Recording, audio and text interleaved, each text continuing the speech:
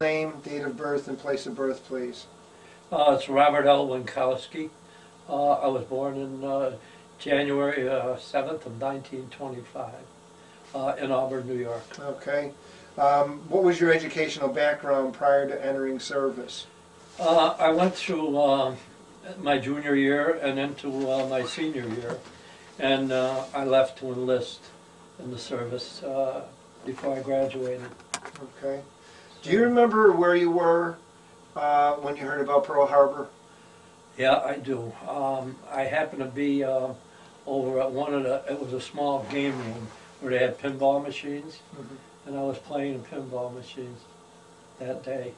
And they had the radio on and we heard about it. What was your reaction? Did you... I was stunned. I couldn't understand it. You know? Of course, I was only, at the time I was 16 years old. So I knew nothing about wars, and not that much really about World War I, other than that it was a ferocious war and a lot of wounded, a lot of people gassed, and you know, that sort of thing. But it was just Did you amazing. even know where Pearl Harbor was? Had no idea. Yep, most people. No idea whatsoever. You know, Dowdesville, New York was a very little town. You didn't go too far away from it. Maybe to Utica, you know. Albany, if it was a big deal.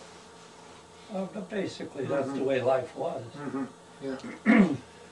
Okay, did you enlist or were you drafted? I enlisted. Why? Why?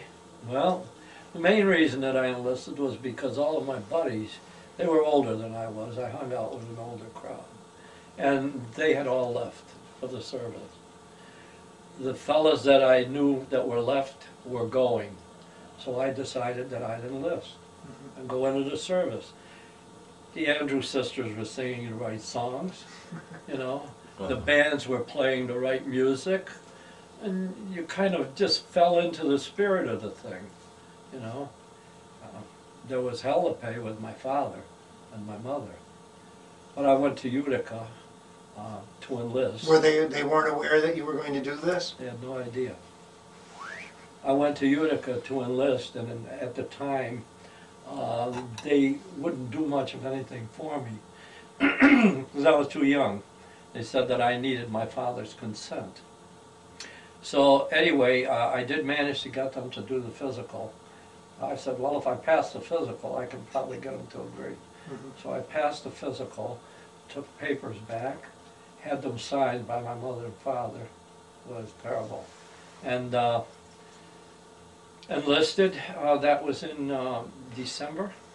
And then in January, I went into the, February, I went into the service. Of what year? 1943. Okay. Did you pick the Army Air Corps? I had a choice, so I picked the Army Air Corps. No, why? Why did you pick that? It just sounded like a great place to be. Had you ever been in an Off airplane? we go into the wild blue yonder, you know, they were singing those songs. Had you ever been in an airplane? Oh yeah, I had been in planes before, yeah. Okay. Piper Cubs, you know, that sort of thing, but nothing big. Yeah, I enjoyed the Air Force, but I got to say that it was nerve-wracking, a lot of it. Initially, it was a real experience for me. I had been in the woods as a Boy Scout, you know, for years, so I was used to roughing it. So none of that bothered me. Going to Camp Upton, that was a little bit exciting. Is that where you went for your basic training? No, that was just kind or of... your induction That's center. the induction. We got our shots there and so on. We were only there 3-4 days or a week. Why was that such an experience for you? Oh my God, there were people there from all over, you know. I mean, I was meeting people from New Jersey, from the Carolinas, from every place. And it was such a busy thing. You know, when you live in a small town like Dowdesville, you don't anticipate large crowds. So it was something for me. Where did you go for your basic training? Miami Beach, Florida. And We arrived at Miami Beach wearing ODs. It was very, very cold at Camp Upton. So when we got to Miami, it was very, very hot. And we didn't have time to change clothes. We went down and a lot of cars had wooden seats in them. So there were no comforts at all the way down. It was a terrible ride. But when we got to Miami, it was quite hot. It was in the 80s, as I recall, or 90s. So we were very quick to change clothes. Now, what was your basic like in Miami? The only duty that I had at the time, other than the parading up and down, the marching, up hip, you know, we were out on the beach as guards at night, submarines coming in, and this sort of thing. As far as the parade drills went, I got a break because I played the trumpet when I was in high school. They needed a bugler, so they asked if anyone here could blow a bugle. I said, sure, I can blow a bugle. I used to blow it up at the scout camp up on White Lake. So that got me off of all of the details, and that's all I had to do. It was a very easy, basic training. Now, how long did that last? I think we were down there about 6 weeks, 5, 6 weeks. It wasn't long. The accommodations were great. I was up at, I recall the address, it was 90th and Collins, all the way up on the beach. And we were using motels at the time, little hotels and so on. So that was different. We had been tested while we were there for whatever occupation we were going to enjoy in the service. Fortunately for me, my hobby was photography. As a kid, I loved it, and I had, you know, I had developed my own pictures and printed them and everything else when I was in high school. So it was almost a natural that they would send me to a photo reconnaissance outfit. I went out to Lowry Field, Colorado, and I was there for 12 weeks. The training out there was very extensive. We had the finest equipment that you could possibly ask for as far as cameras. We were using a speed graphic 4x5 for most of everything that we were doing. And we had enlargers that were unbelievable. They could blow it up the side of that wall. And I trained there for 12 weeks. That was a wonderful experience. We'd get a chance to go into town on weekends into Denver. And the people in Denver were very hospitable. I'll tell you, if they saw a GI walking back to the base, they'd stop and pick them up, take them for a ride. Many times I was invited out to dinner, you know, with families in Denver. It was quite an experience there. After my training at Lowry Field, I was shipped to Thomasville, Georgia. Complete reversal in the way people treated GIs. And what seemed to become most apparent in Thomasville was that they hated Negroes. It was terrible. They weren't allowed to walk on the streets. They walked off the curb when white people came by. We had no blacks in the outfit at all. And that's where I got into the 38th Photo Recon. Now, did you find Southerners not as open with you because you were a Northerner, or well, were the people in the town, how did they act toward the soldiers that were, especially Northerners? The people in the town weren't that sociable, really. I think they had a resentment, you know, that all of these guys from the north were down there in the south. And of course we used to frequent the bars, go out for a beer, you know, on weekends and at night if we got out. But we did spend a lot of money there, you know, in the town itself. Mhm. I met a girl there. Her name was Joyce Feinberg, and she took me home to dinner. But I've got to tell you, her parents were not happy that I wasn't Jewish, you know, and that I wasn't from the South. Mhm. But it was funny. I went out with her quite a bit. I liked to dance. We had great times. Working out at the base was a lot of fun. It really was. We had a lot of crashes, plane crashes, P-39s. They had a nose cannon in them, and they were very, very nose heavy. All our pilots that were coming there were trainees. They were 21, 20 years old, 22, probably the oldest, 22. And, you know, they'd take these planes up after flying primary trainers, well, they'd go into a flat spin, end up in the peanut fields in Georgia. We'd go out and take photographs of the crashes and that sort of thing. Now, you were assigned to your unit, the 38th there? Yeah.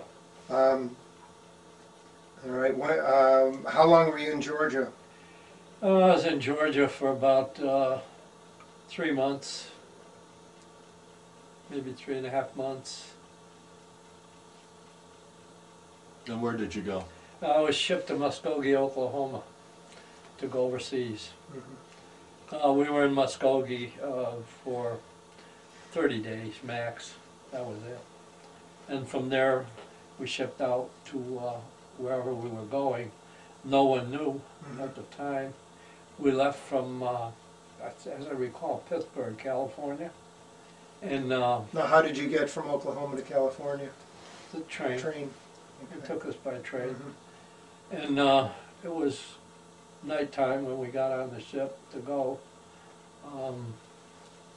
We were out for, gee, I think it was about 18 days on the water, because that ship stopped so many times for what they thought they heard submarines, you know. And it was very nerve-wracking, to say the least. Now, were you in a convoy? No, we weren't in a convoy. It was a lone ship, all by its lonesome. There were about 1,600 people on it. Your whole unit was on it? Yeah. Now, how many in your unit, Well, approximately? most of these guys that you see in this picture, they were much of my unit. Why don't you could hold that up now since These- you're talking about it. These were the, this was the photo. Hold it back farther. This Okay. was a photo unit itself, okay? Not all of them ended up in the same unit. Now, are you in that picture? Yeah.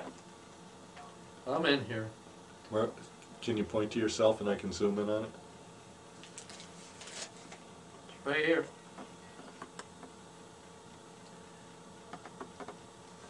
I remember it well. Okay. The bivouac, because I had an ulcerated tooth. And You no- can put that down now. Okay. Now, when you say that's the photo unit, what do you mean by that? Those were the people that I worked with Okay, they were overseas. the ones that did all the developing Yeah. and so on. They did everything. I Mhm. mean, they made some mosaics, not a lot, but some mosaics. Now, what do you mean by mosaics?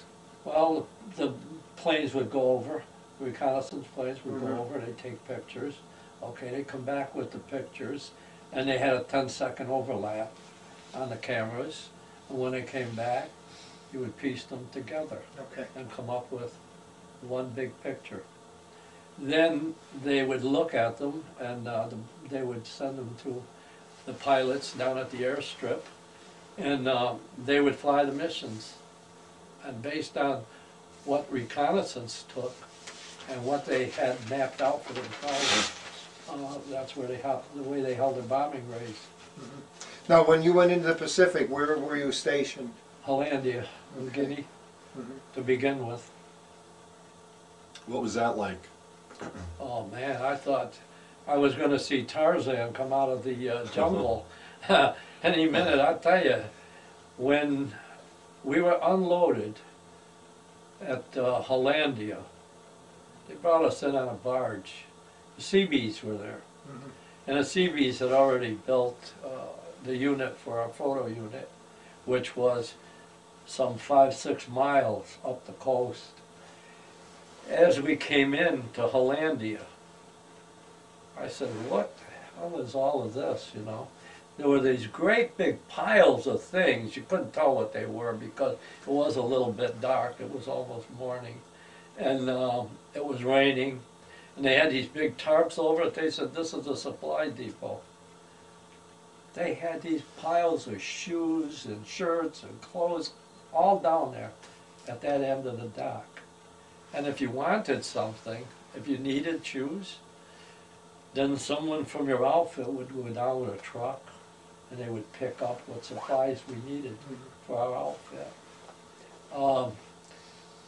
Going from that dock all the way up to our location, it took, an hour and a half, 2 hours. It was so slow. The island itself was all clay. Mm-hmm.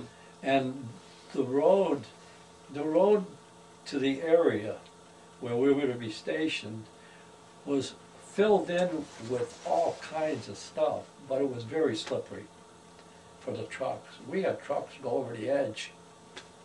It was very dangerous. And of course, the Japanese were still all over the island. The main fighting was over, pretty much, okay? But all of the Australians, we had a lot of Australian infantry over there, and Americans, that set up a perimeter. And we were never really allowed to go out of that perimeter unless we were called to take a picture. Mm-hmm. So I got called out to take pictures of Japanese that they shot, you know, and this sort of thing. But for a small town boy, I gotta tell you, this was something else. And I have to tell you, when I was ready to get on a train, we got on a train at Little Falls to go to Camp Upton. Mm-hmm. My father was there. First time I ever saw him cry. He said to me, Bob, you'll rue the day you did this. But I love you. Was he right? Yeah, he was right. When I got to New Guinea, I said to myself, how the blazes did I ever do this to myself? It was frightening. Mm-hmm. It was no fun, you know.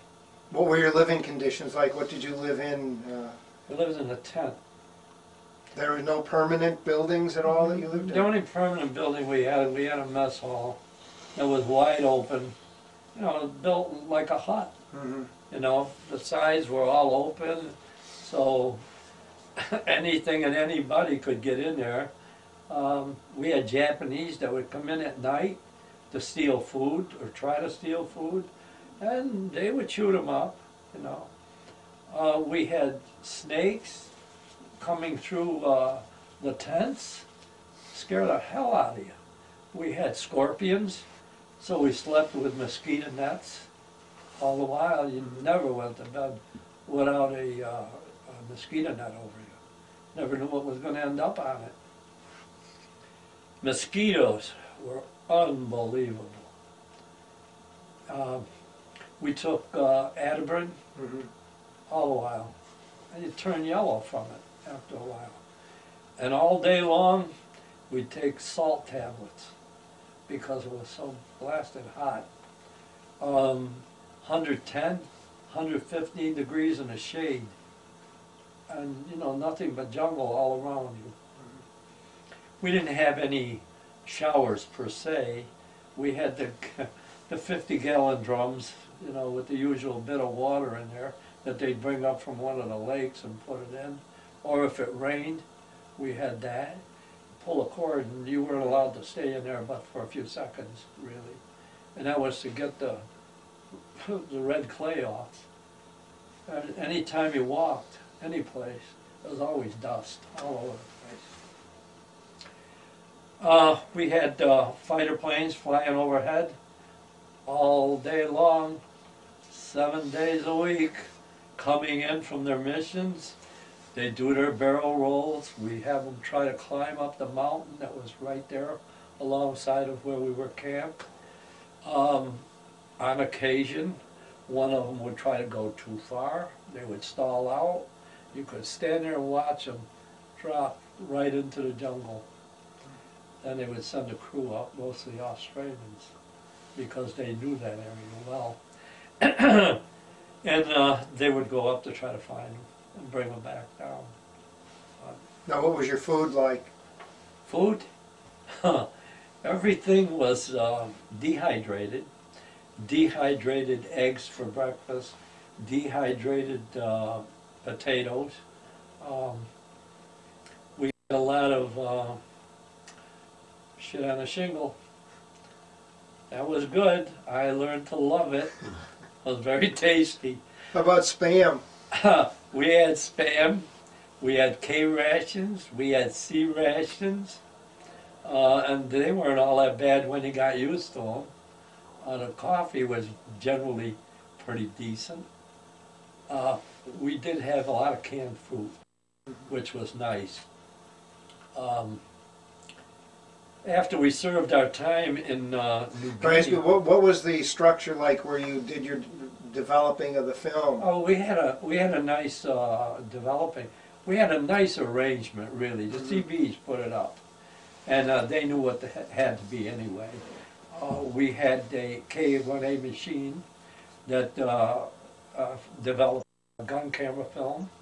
That machine came from Eastman Kodak, down in Rochester. Made me feel like I was at home. Gun camera films would go in there, and it was a reversible process. So when it came out at the end, it was ready. Those films go down to operations, and the pilot to see their gun camera film, tell them how well they did, whether they shot anybody down or they didn't, you know. Basically, we did a lot of it was printing some of the bomb plots that the bombers flew, B-24s at the time. Most of the day was spent developing films, a lot of it. And we would get called out for different things. We had a hospital in New Guinea. And in fact, General MacArthur had a headquarters way back in the jungle.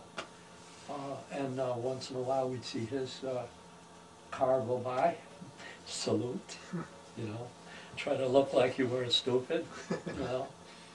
Yeah, you know, he was very fussy about some people, but for the most part, we wore very few clothes when we were in New Guinea. You have to remember that New Guinea was about as wild as Borneo, you know, at the time. You had all kinds of animals all over the place. When I talk about snakes, we had one snake that they shot right in our area. That thing was 14 feet long. And I gotta tell you, after they killed him and they propped his mouth open, it was like this. To look at it, you know, you'd say to yourself, how'd you like to walk out in the jungle, the other side of the perimeter, and get nailed with one of those things? They're huge. You know, talking about this, when I reflect on it all, I'm amazed that I made it back home. I am, really. We took a lot of chances on our own, going out into the jungle. The one thing we were told was not to pick anything up if we went out the other side of the perimeter. And the reason for that was because the Japanese still had little traps out there for crazy people like me. I was young. Did you ever, excuse me a minute, did you ever have problems with your equipment, with the humidity and so on, or any problems like that at all? No. No, we had fans that were working off the generators. So that made it pretty comfortable inside, and it was closed most of the time. The only time it was open is when we came out of the dark room itself. The humidity, you know, on the outside was terrible. It really was. You never gained any weight. You sweated all the while. I think I weighed 140 40 pounds or something when I went in, and probably didn't weigh much more than that when I came out. Did your immediate group lose any personnel? Did we lose any personnel? Yeah, we just lost one guy, a fellow by the name of Wincowski. But that was just through an automobile accident, a Jeep accident. I told you that the roads were slippery coming back. He went down to pick up some developer and hypo that was waiting for us down there. We needed it. So he took the Jeep down, and on the way back, his Jeep slid off the road, and he went down, probably 100 feet, 120 feet off the side of the road. He got killed. It almost buried him in the clay. In fact, they let us see him afterwards. His glasses were all, he had sunglasses on. Glasses were pushed into his eyes. They shipped him back to the States after they registered him at grave registration. Other than that, we didn't lose anybody because most of our people were lab people. And we were pretty well protected, you know, every place that we were. Now, how long were you on New Guinea? I was in New Guinea for about 5 months, 4 or 5 months. Then when we left New Guinea, we went up to Morotai in the Halmahera Islands, and we were stationed there. Now Morotai was a small, really, coral reef. It was about 1.5 miles long and a couple miles wide. Now we had an airstrip there, and we tied in with the 13th bomb group that was there, and they were flying B-17s or B-52s out of there. I don't recall which, but we went up there and did a lot of work for them, took a lot of pictures for them and that sort of thing. Incidentally, I might mention that while I was in the States, and I was in Thomasville, Georgia, I was always invited to the officers' clubs for their parties to take pictures. Yeah. And you got the same thing overseas. In New Guinea, we would always get invited down to the parties. The officers had their own club, and you know, it wasn't all war. I mean, they were having good times too. They had the booze, and they had the beer, and they had the nurses, and they had the girls from, the nurses from Australia. So there were times when it was time for fun and relaxation. In fact, I got to mention this, just to tell you that it is a small world.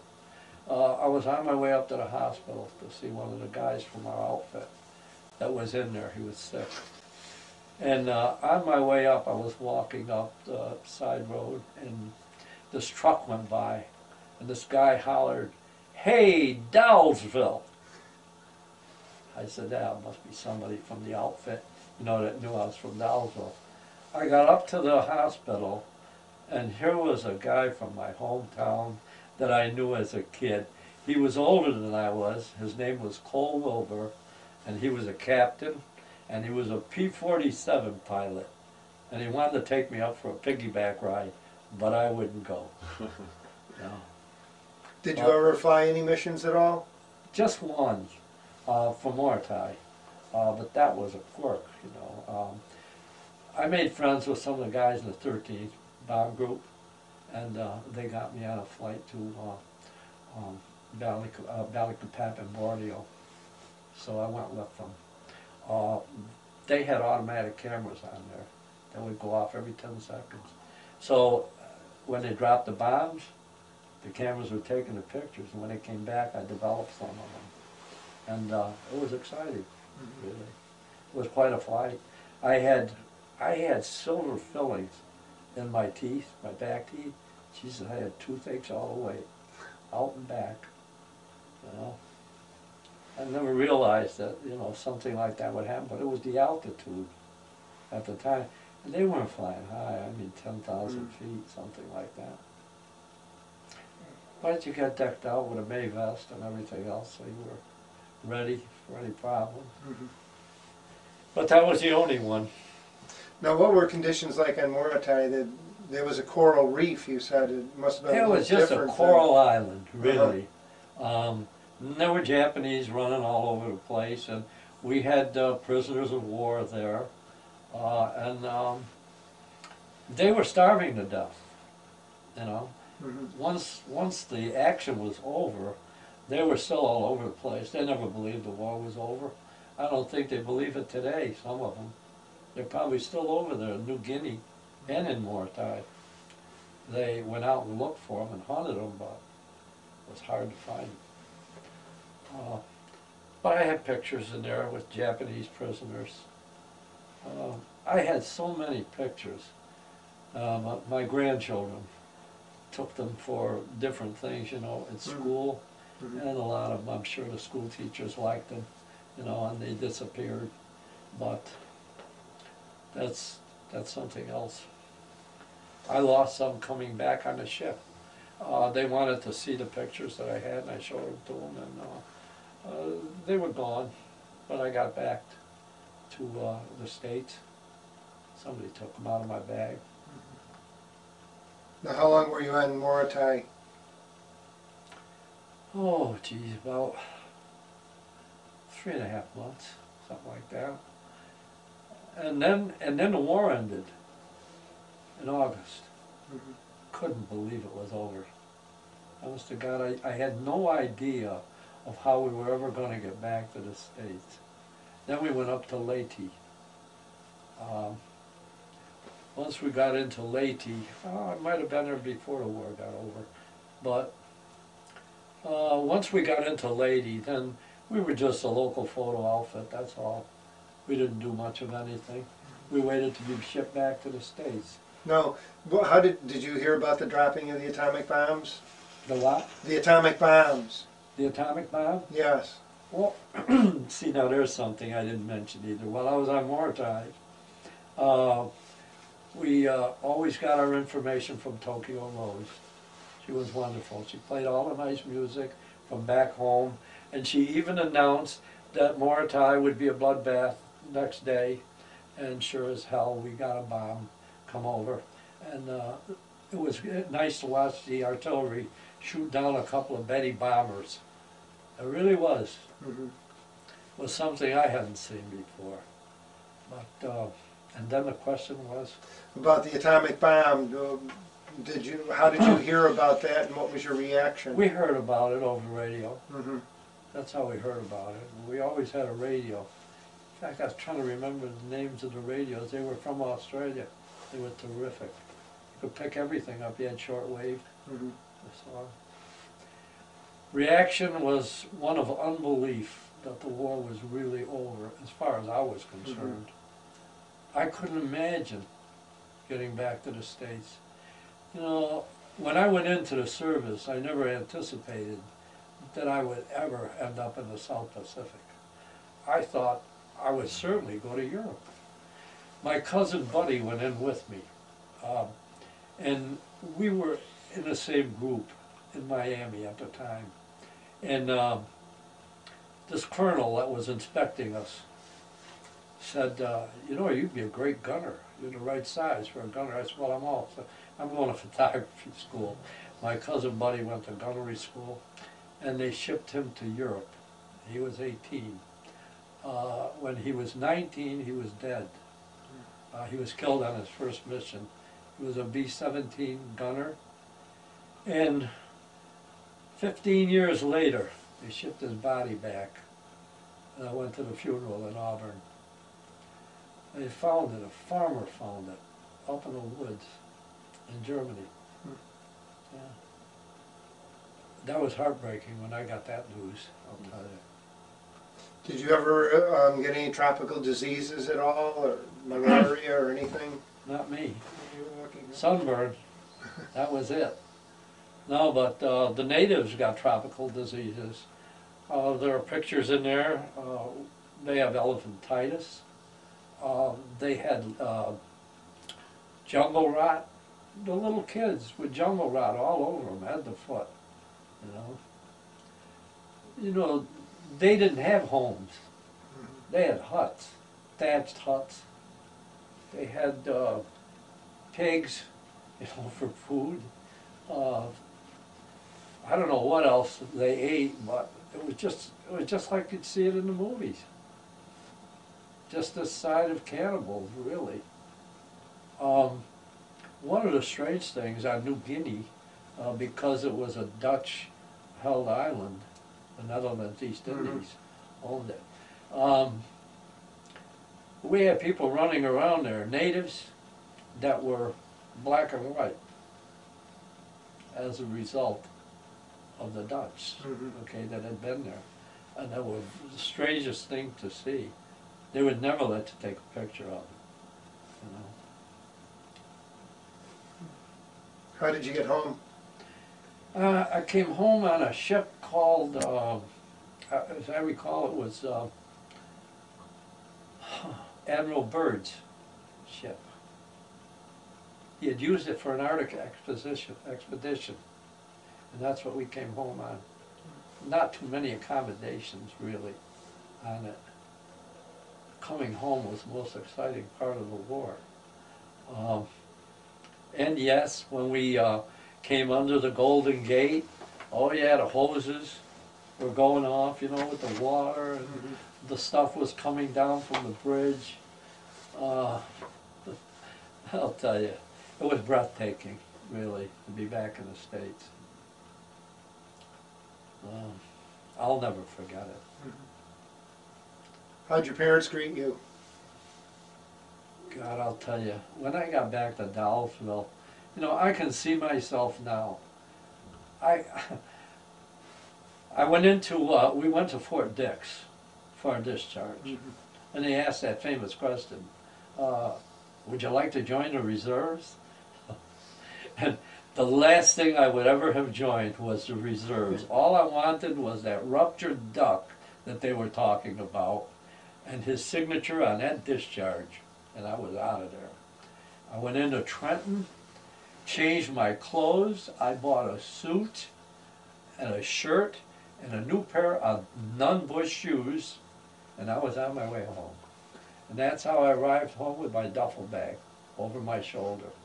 But I can remember going around that corner to the house, and I was so happy to be in Dallasville.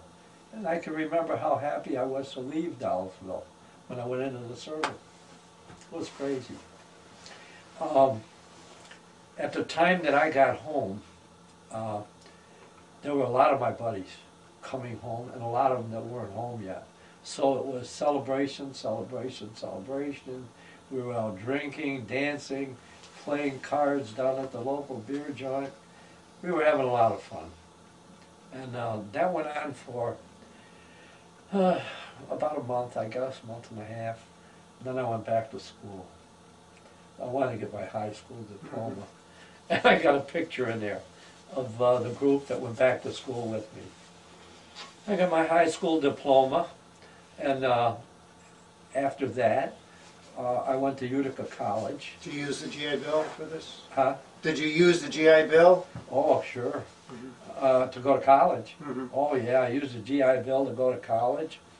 They were paying me $75 a month to go to school, and they paid all of my expenses.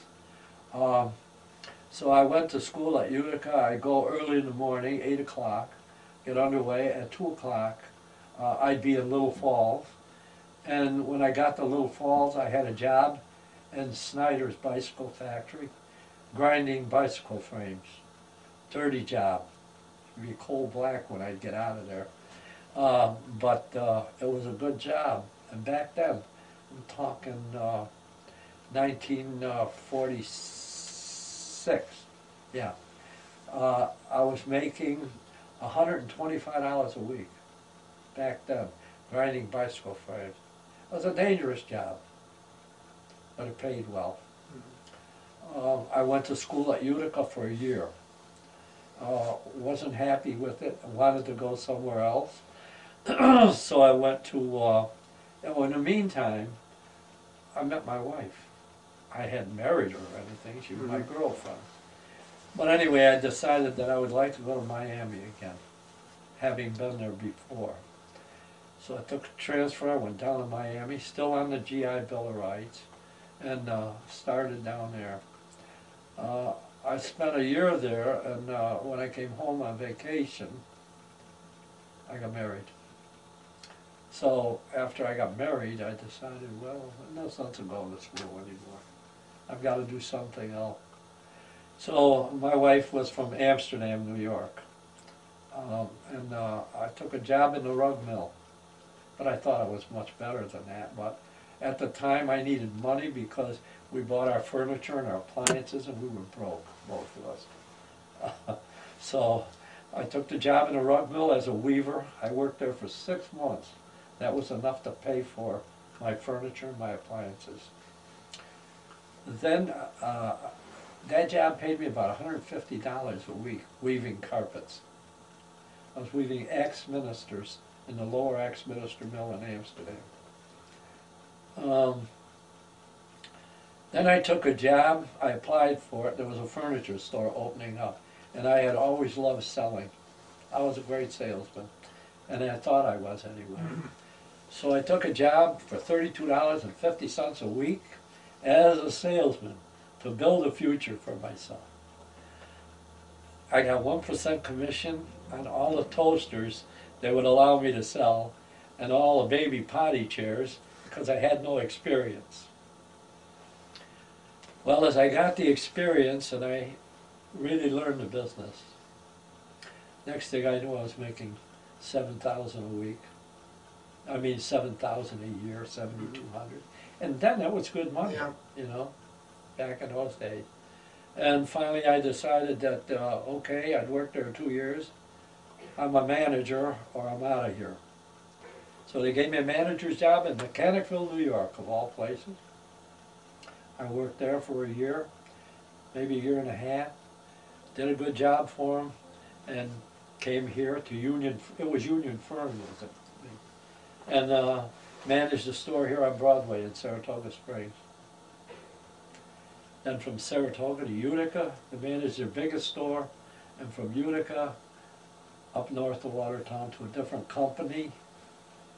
And that, after that, I went to work for Montgomery Ward as a district manager.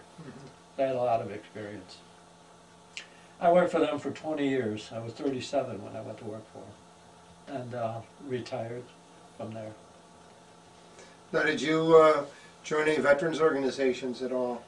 Well, I'll tell you, when I got back to Dowsville, I decided, well, American Legion's here, I'll go down to the Legion, see what I think about it, you know. So I went down there, and it wasn't anything I wanted to get involved in.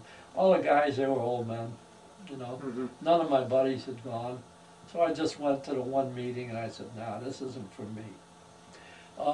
In Saratoga, I joined the small dome post over here, but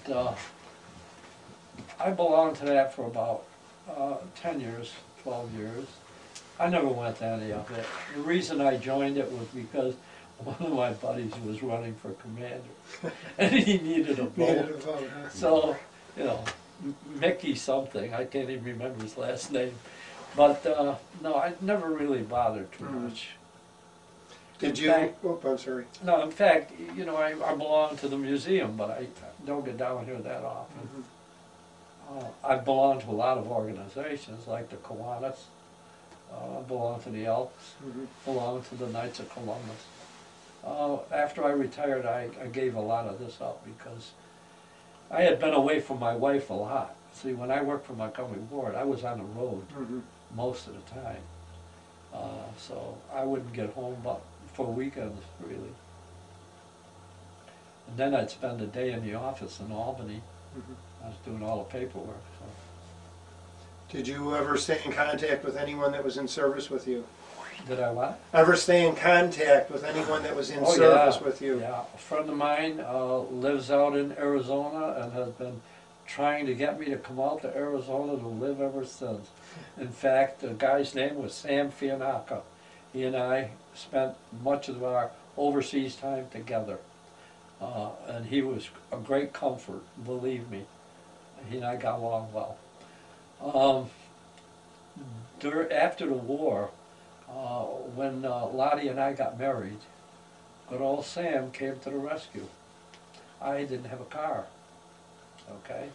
So Sam had a brand new Buick, and he and his wife Lena came up and handled the whole thing for us. And Lottie and I got married, and when we left, he took me all the way to Rochester with him, which is where he lived, and I took a bus from Rochester to Auburn, and my uncle owned a car dealership there, a Plymouth dealership, gave me a brand new Plymouth to take on my honeymoon. At the time, my father-in-law was dying, Lottie's father. So we spent our honeymoon in Niagara Falls for a few days. Then we proceeded on up to the shrine in Montreal to have prayers said for him. And then we went up to Quebec, to St. Anne de Beaupré, and had masses said for him. Well, after the honeymoon was over, we came back. That was in May. He died in June. So I lived with my mother-in-law. I lived upstairs. She had an apartment upstairs. Mm-hmm. So we lived there to begin with. How do you think your time in the service changed or had an effect on your life? It had a tremendous effect on my life. I was a wise guy when I was young, but I got a deep appreciation for everyone and everything, believe me. I love people. After what I'd seen over there, I love people more than ever alive. I feel terrible about this war that's going on now. Mm-hmm. I mean it. I would love to see it end. But you know, when you're in the service, you meet all walks of life. Mm-hmm. And you have to cope with a lot of different things. So you learn to have patience.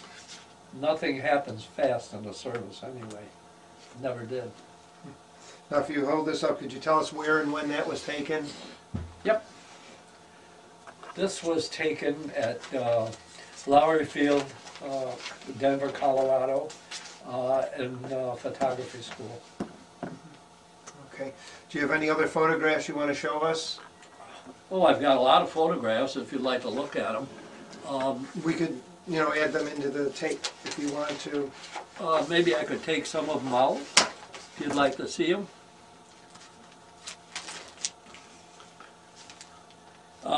This is our encampment in Leyte. I don't know how well they'll come out with this shiny material on them. Okay. Okay, yep, I got it. Okay, here's a bombing in Balikpapan, Borneo. If you hold it back a little further, he can focus in. That's all right, I got it. Okay. All right. Okay. This was a group that went overseas with me from Muskogee, Oklahoma. Okay. Let's see, what's the best one? I got so much stuff in here. This is another shot of where we lived in Leyte in the Philippines as the war was coming to a close. It was just rain, rain, and more rain.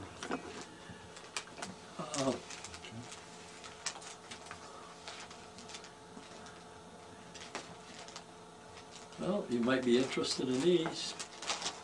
Here are some of the pictures that I took in New Guinea. Okay, that was a bunker that these Japanese were in. The Australians come across them. It was early in the morning. It wasn't too far from our perimeter. And there were a couple of Australians that were killed in this, and this happened. Okay. But it's an interesting picture. You want to take a look at it? And here's a picture of myself with a couple of Japanese prisoners at Morotai. We had quite a few Japanese prisoners there. Okay. And I think that's pretty much rounds it out. Okay. Okay. Do you want to show us that artillery shell you have, or the? Yeah, that's Tracer. what it is. This is a shell that's used in the P-39 training planes. It's a 37 millimeter tracer, and I wanted the museum to have it because the case shows that it's a 1942 vintage. Okay. You might be interested in it. All right, great. All right, well, thank you very much for your interview. Very good. I was glad to do it. Very good interview.